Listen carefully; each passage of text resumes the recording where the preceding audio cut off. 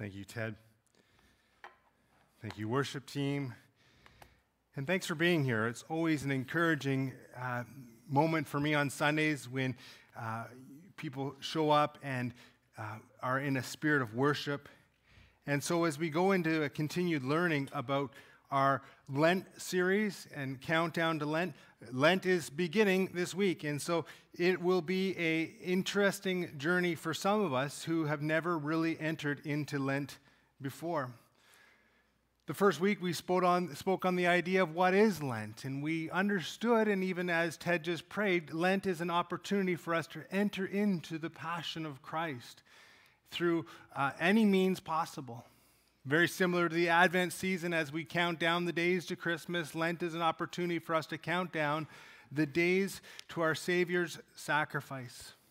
So if you want to open up your Bibles to Matthew chapter 17, as a church, we've been following through a lectionary journey, just discovering some of the universality of the church and beginning to join in on what God is doing, not just here at 383 Hampton Road, but around the world in the church. I want to also share some exciting news. Some may know of this through maybe social media or through news.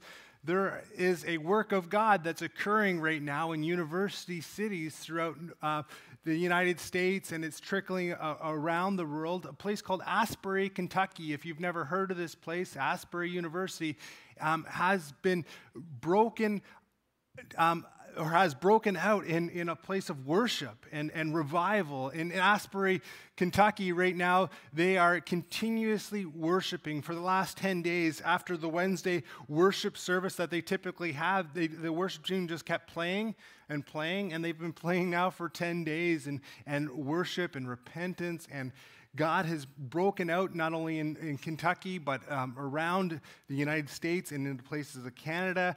As a group of pastors in Atlantic Canada, we're going to be trying to gather and trying to bring up that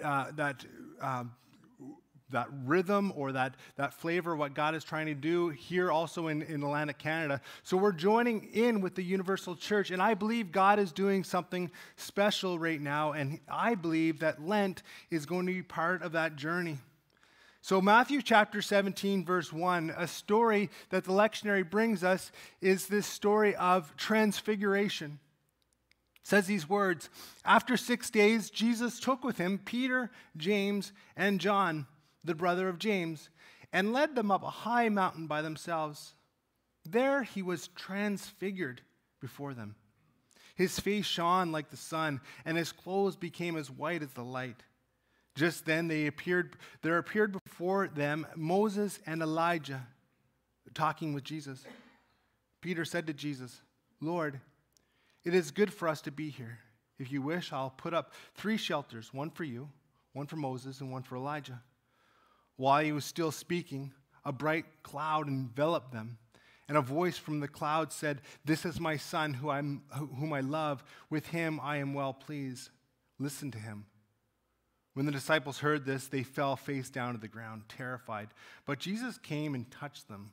'Get up,' he said. 'Don't be afraid.' When they looked up and saw no one except Jesus, as they were coming down the mountain, Jesus instructed them, 'Don't tell anyone what you have seen until the Son of Man has been raised up from the dead.'" Very interesting story, and it would have been amazing to be an eyewitness of this story. Jesus takes up onto the mountain Peter, James, and John, 3 of his closest friends. And they witness something of a miracle of such. Then, of course, the appearance of Moses and Elijah would have just added to the awe moment. Such an awesome moment to record into history. Jesus is changed in this moment, transfigured before them. Peter's first instinct, though, and a lot of human instincts, is this: we got to capture this moment. We got to stay in this moment. We got to box Jesus up. Jesus, you want a tent? We could set up shop here, and we could just stay in this moment. Or like Jesus in this moment says, no, we got to go and do and change the world through this. Jesus was changed. And he wanted to share that with the world. So as we go into this season of Lent with this story in mind, I want to go into it with a heart of prayer. This heart of prayer is such that it changes me personally. And not because I'm partaking in Lent, but because Jesus will change me because of my journey through Lent. So the first key point is this. As you think about Lent, the first key point is this. Lent will not change you. It's important for us to understand that if you go into this journey and you begin this journey on Tuesday going into Wednesday, Lent, this 46-day journey, will not change you. But I believe God will change you during Lent. And it will allow you to be transformed. It will allow you to be transformed if you allow it to. Romans chapter 12, verse 1 and 2. A popular scripture, and as Stephanie talked about the scriptures that we may have memorized early on in our relationship with Jesus, this would have been one of them for me. Where Paul says these words, "Therefore I urge you, brothers, in view of God's mercy, to offer your bodies as living sacrifices, holy and pleasing to God. This is your spiritual act of worship.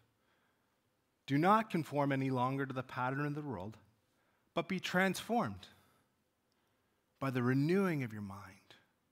Then you will be able to test and approve what God's will is, his good, pleasing, and perfect will." So going into this journey of Lent, my first instruction to you is pray. Pray about this. If this is something that God wants you to partake in, I want you to pray about it. If this is something you feel you want to jump into, I want you to pray about it. If this is something that you feel that you want nothing to do with, and that you really want to kind of check off the box, no, I prefer not to partake in Lent, I want to give you this one instruction. I want you to pray about it. I want you to pray in such a way that God speaks to you about the next 46-day journey. And as you pray, I want you to listen. I don't want you to be praying where you just continuously just kind of speak on about the requests and the things that you want God to change. I want you to pray, and then I want you to listen. I want you to pray these words: God, how do you want to use Lent in my life? And then use these words. What are the things that shift my attention away from you, God? What are the things that shift my attention away from you? What are the things that I wake up first thing in the morning and I think about right away? What are the things in my life that when I'm driving I think about? What are the things in my life that consume my mind?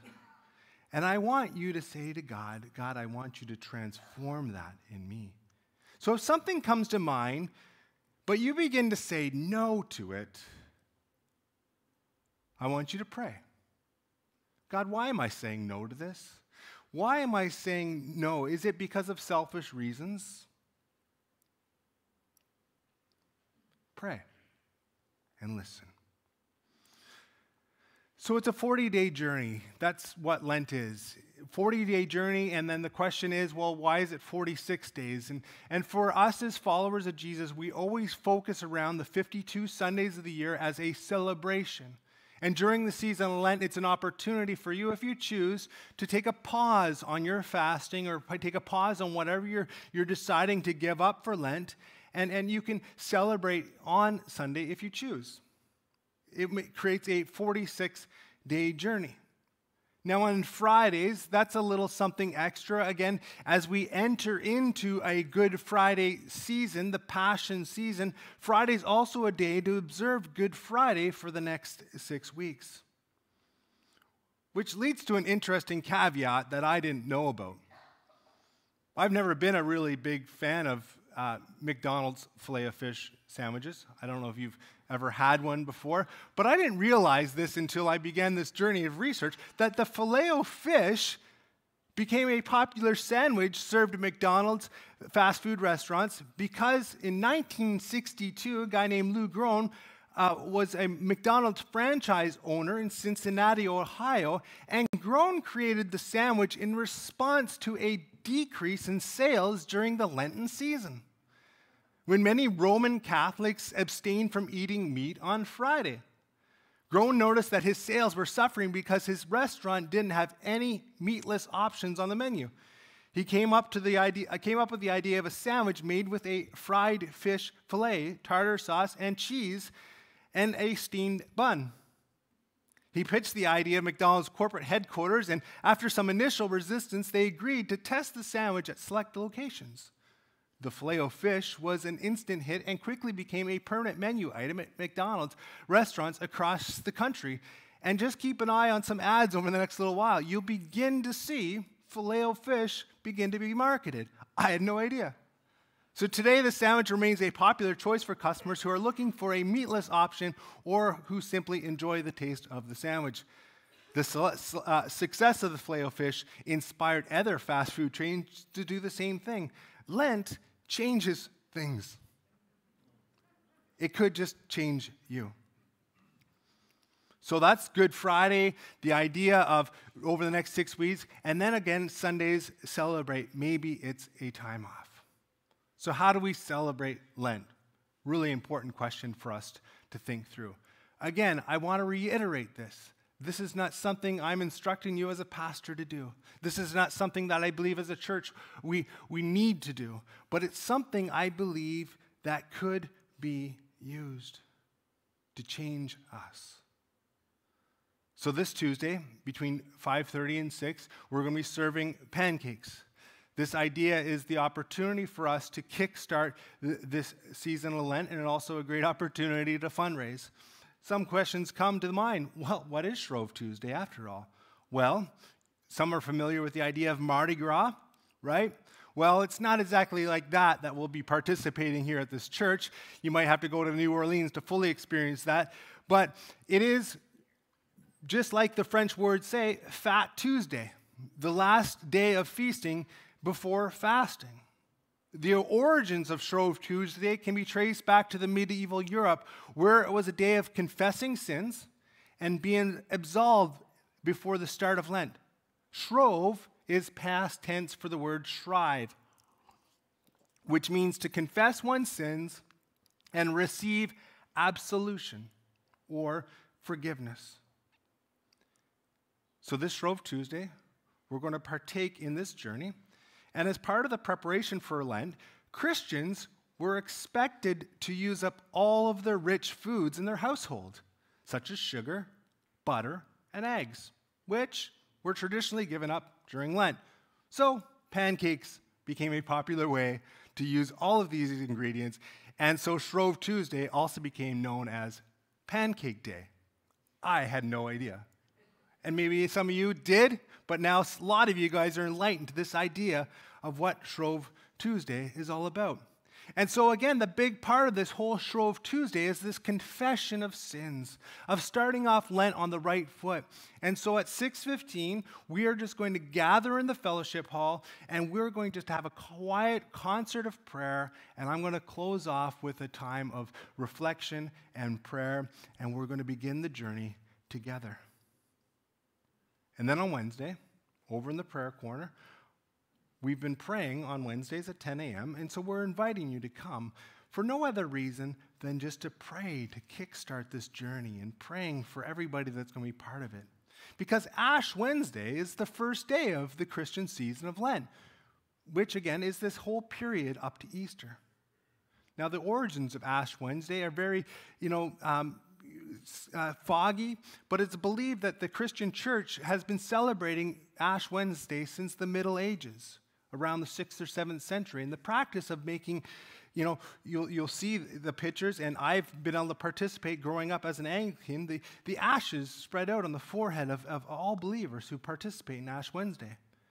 The ashes are typically made of the palms from the previous year's Palm Sunday, which are burned in the mix with holy water to form a paste, and the ashes are applied to the forehead in the shape of a cross as a sign of repentance, mortality. Now, I'm not saying we're doing this on Wednesday. All we're going to be doing is praying for the journey to begin. But the use of ashes as a symbol of repentance and mourning is found in many ancient cultures, including the Old Testament of the Bible. In the New Testament, Jesus speaks of a repentance and mourning as a way to enter into the kingdom of God. The use of ashes as a sign of repentance and mortality was thus a natural symbol for the beginning of the penitential season of Lent. It's a really important journey for a lot of people. And as a church, I believe we can join into this universal movement. But for us, it really is about our personal relationship with Jesus and growing that. And for 46 days, really pouring into that relationship with Jesus. And whether it's some sort of food you decide to give up, some sort of clear brownish type of hot liquid that you would purchase every single day at Starbucks, or something that you might pick up at Tim Hortons, or whatever you do on a consistent basis that you probably don't think you can live without. Maybe that's it. But whenever you think about this thing, whenever it comes to mind, it's an opportunity for you to practice. And I'm going to steal a little bit from a devotional material I've been sharing with the deacons over the last little while, this concept of star. That whenever you think about this object, or whenever you think about this item, or this, whatever it is, practice star, which is stop. Take a deep breath, or take time, appreciate life, appreciate God, and respond to God. So here are ways that you can observe Lent, so you can use this time to make a positive change in your relationship with God. Like, take something away. Maybe an app on your phone. You know, it's pretty easy to delete apps. You hold down the app and it says delete app. I mean, it's pretty simple, but it's one of the hardest things in the world to do. That little blue square with the F on it, you know what I'm talking about? You know, you just hold that button just for a little bit, and it says, do you want to delete this app? And for the next 46 days, you say, yeah, I do. Maybe it is an app on your phone or tablet. Maybe it's social media altogether. Maybe it's fast food. Maybe it's an addiction that you believe you have. Maybe it's staying up late and being really groggy and cranky in the morning. Maybe it's gossip. I don't know what it is for you, and I'm praying what it is for me. You know, I thought about several different things that I can give up, and each time I'm like, no way, God, I can't do that for 46 days. So I'm continually praying about it. But maybe it's not taking something away. Maybe fasting for you isn't taking something away. Maybe it's adding something positive to your life, or maybe it's both. Maybe it's starting up a devotional. Maybe it's reading a book. Maybe it's going for a walk every day. Maybe it's doing a random act of kindness on a daily basis for the next 46 days. Maybe it's starting a Bible reading plan. Just starting something positive for the next 46 days and allowing God to use that. And the last, maybe it's your financing. Maybe it's your finances that you need to begin to say, okay, God, how can you use this? Because really, in the end, Lent came down to three opportunities, and fasting and finances were two of the ways. So this will lead us through this 40-day journey, 46 if you include Sundays, all the way up to Maundy, Thursday. And this Maundy, Thursday will lead us to Good Friday. And then, of course, it'll lead us to Easter Sunday. But by that point, maybe God has changed you. And maybe you go at Good Friday and Easter Sunday with a whole new outlook on who Jesus is in your life. But for me, my mind drifts all the time And as I was praying this week about Lent and about this journey, my mind drifted again. My mind's been thinking a lot about this March break trip coming up. It's a secret. I can't tell any of you where we're going because my wife doesn't even know. It's a celebration for her 50th birthday. And this has really consumed my mind. And I'm really excited because all 5 of us, our 3 kids, get to join us on this trip. But for me, my mind, as I've been praying, has often shifted to this. Especially when I'm thinking about Lent, I then think about this trip. And then as I'm praying, I prayed these words and I wrote them down to God, and I says, I need you to speak to me in the next 20 minutes about something other than my March break trip. I want you to say something about Lent and take my mind and clear my distractions. And so what I've been practicing over the last little while is kind of writing down what I hear God say. And I heard God say this to me about my March break, or our family's March break trip. Because when I've been thinking about this trip, I've been thinking about all the things that I would want to do on this trip and planning it out somewhat that way. But again, this trip is really a special trip for my wife that she doesn't know about. And God said this, Brian, think about the trip and the way you want to plan the trip. These are God's words that I heard. And do you want to plan the trip with you in mind or Becky in mind? Because Becky's ways are not your ways. Just like my ways are not your ways, Brian. And my thoughts are not your thoughts.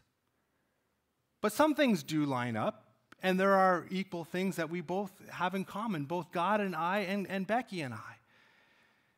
And so when it comes to what you want to give up for Lent, I will be in favor of it or be favorable about it because you thought about it with me in mind. So what I'm trying to say is when I'm thinking about the trip, I need to think about the trip with Becky in mind. When I think about Lent, I need to think about Lent with God in mind. And then whatever I choose to give up for Lent, with God in mind, He will be in favor of it. So if you're struggling to think, what does God want me to give up for Lent? Just think about what God might want you to give up for Lent and decide on something. Isaiah chapter 55 has these words in verse 8, "For my thoughts are not your thoughts, neither are your ways my ways, declares the Lord. For as the heavens are higher than the earth, so are my ways higher than your ways." 1 Corinthians, Paul writes these words, "So whether you eat or drink or whatever you do," here's the key, "whatever you give up for Lent, do it all for the glory of God." Whatever you choose to give up for Lent, do it all for the glory of God, so that whenever you think about that item, you stop. You don't fix the problem by caving to the desire for that. You don't do anything other than stop. Take a breath and appreciate and connect with Jesus and respond in faith and love and obedience. But for me, it might be a really difficult decision. But in the end, whatever I choose, I'm going to choose with God in mind. I still don't know what that is. I don't know what I'm going to give up, but I'm also going to try to add something positive. And I'm also going to look at our finances and say, hey, Easter offering's coming up. And as a church, we've sometimes struggled with even prioritizing what Easter offerings look like. I know in my tenure here, we often come to Easter offering's coming up. What should we put the Easter offering to? Those are conversations we have at the leadership board at the last minute. This year, we've actually pre-planned. And as we go into Lent, it's for you all to understand that we're going to be giving all of our Easter offering to our local schools. And so I'm excited about this journey. And then for the 40 days, you could say, hey, maybe every Tim Hortons coffee I don't drink this month or pick up, I'm going to take that money and I'm going to put it in a jar. And at the end of the 40 days, I'm going to give that to our Easter offering. So whatever it is you give up, maybe you're able to take your finances and say, I'm going to pour it back into the Easter offering. I don't know what that looks like for you. I don't. And then the other thing I struggle with is the ability to actually do it. Because I'm never been diagnosed with ADHD, but I know that my mind often drifts so quickly. And those that know me well enough and have listened to me long enough know that Brian I could probably guess that most of you have already diagnosed me already. Because I suffer with the ability to stay on something, and 40 days is a long time to go without whatever I'm thinking about doing. Because sometimes my inadequacies, my insufficiencies, my inabilities, my insecurities, my just thinking that I just can't do it because I'm inaccurate. I don't have a whole lot of abilities to do this, God. So I had this conversation with God again, just a second piece of conversation I had with God this past week. And I said this to God, hey God, today I'm quieting my heart before you, but all I can think about is snow blowing. You know, like it was that day. But before I go out, I need you to deal with my anxieties and my insecurities, my inaccuracies, my inabilities. And I was personal with God in this, and I'll be personal with you guys. You know, sometimes I struggle with my ability to lead this church. And sometimes I have these dreams about failing the people of this church with a scattered message. And when I try to prepare a good one, my mind slips off and I focus on other things. That's who Brian is. I need your help in this area. So here I am and speak. And here's why I share this with you. Because a lot of you are probably in that place where maybe some of you are in the category as Lent just isn't for me, Brian. I don't want to participate. I think it's a Catholic thing. I think it's a thing for other people. There's some people in that category over here. And then there's other people in this category. Well, I'm not sure about this. Maybe I'll give it a shot, but maybe after 10 days, maybe I'll just give up. I don't know. And then there's other people that are just right into it. I'm kind of one of those guys that are in the middle. Because of my inabilities, my insecurities, my insufficiencies. And then God says these words to me. Brian, I want you to allow me to be in your abilities. Brian, I want to be in your securities. Brian, I want to be in your sufficiencies. I want to be in your finances. I want to be in your relationships. I want to be in your family. I want to be in your health. I hope you know what I'm trying to say here. God wants to be in everything in your life. When you feel inadequate, when you feel insufficient, when you feel like you have the inability to do certain things, when you have the inability to do Lent, what God is saying is, I want to be in Lent with you. Not only do I want to be in all of the things that you struggle with, I want to be in Lent with you. That's the one I'm most excited about for the 46-day journey. That God will be in it. That my focus will not be on the things that I'm addicted to, the things that I desire, the things that I want. That God will be in Lent, and He'll be the one I want, the one I desire, the one I'm addicted to. That He'll be the one, because He is in my Lent season. Father, as we go into this journey of Lent, as we enter into Shrove Tuesday, as we go through this journey of deciding what you want us to give up, I pray, Father, that you speak to every person, even right now, and you pinpoint that one thing that will be a struggle to give up, but will also be a reminder every single day of my relationship with you.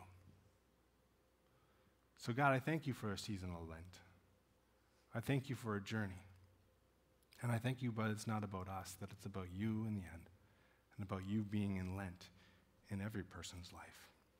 In Jesus' name we pray.